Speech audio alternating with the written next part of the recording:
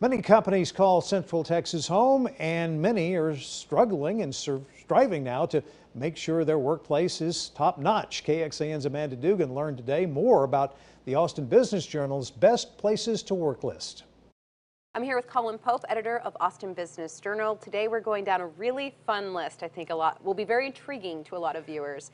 The best places to work in Austin. That's right. Yeah, once a year we have employees. We send out surveys to all the companies. They answer anonymously, so hopefully we're getting honest feedback about their bosses and the companies. Tell us, some of the companies that made the list. We've got a wide variety of companies who make this list, 70 in all. They're big companies, small companies, medium-sized companies, companies in real estate. You've got a lot of realty firms that are on there, small startups like Data.World.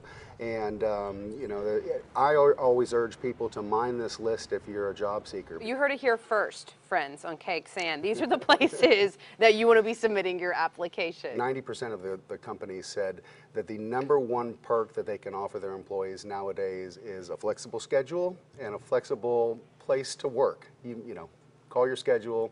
You make it your own, and then you can work from where you want. And so that's something that we're going to see probably stick after this pandemic. What have you noticed about what workers are saying about these companies that make them stand out above the rest?